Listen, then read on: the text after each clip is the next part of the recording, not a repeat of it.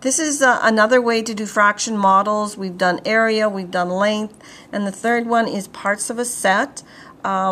We can be doing this with lots of things outside the realm of math manipulatives. We can go into the kindergarten room, we can take out the Lego box, we can take out the Tinker Toy box. We could get into Mom's cupboard, for example, and do the cans. Or there's lots of things that you have right within your classroom. It could even be books from your classroom library. So we're going to start with the concrete. Here again we can be using a digital camera, taking pictures of these. So if we were going to do 2/3 as our fraction, so then we would have to figure out, okay, how am I going to get 3 groups? So some of the kids are going to say, well, each one gets 2 and then they keep adding on. Others might count the whole set and divide it. Some of them might just go 1, 1, 1. Now, here's an example.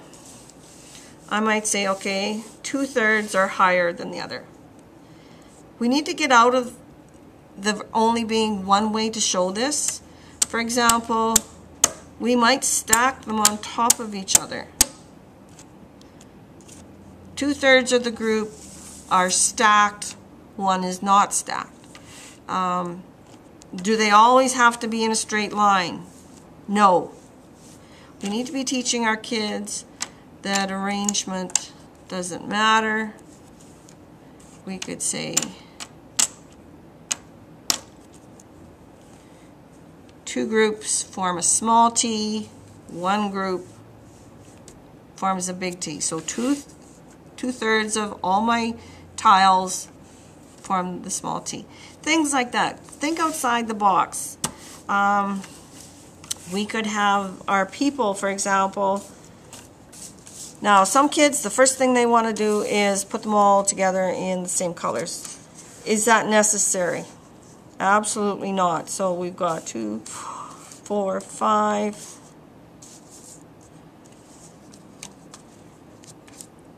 Okay, 5 and another 5.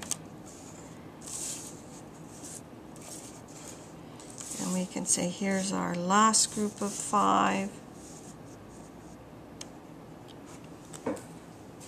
2. Oh yeah, this guy's in the wrong place.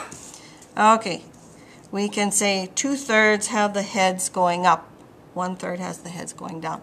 You know, let your kids experiment with it and push them. Or I might say 2/3 are vertical, 1/3 is horizontal.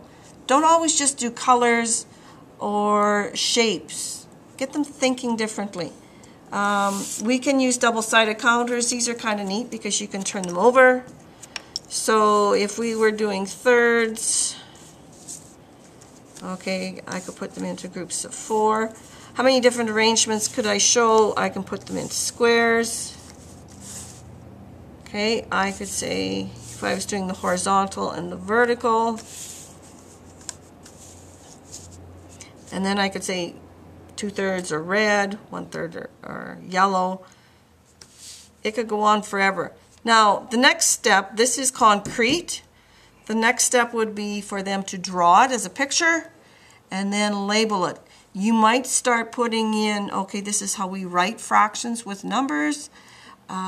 You might be putting in, how do I spell these fractions in words? And that would be part of the symbolic representation of this model.